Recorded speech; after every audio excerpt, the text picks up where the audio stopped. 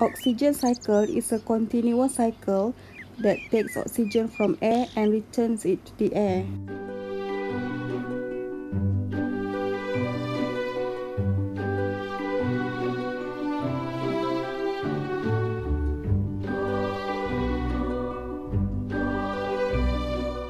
The leading creators of oxygen are plants by the process of photosynthesis. Sunlight also produces oxygen when it reacts with water vapor in atmosphere. Next, oxygen will be used for combustion.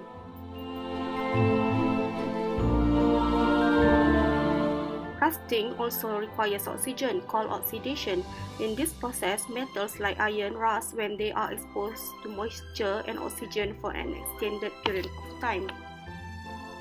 Oxygen is used for respiration, which all living organisms, including animals and humans, inhale oxygen. The process of combustion, rusting, and decomposition of waste materials and dead organisms in the ground will release carbon dioxide in the atmosphere.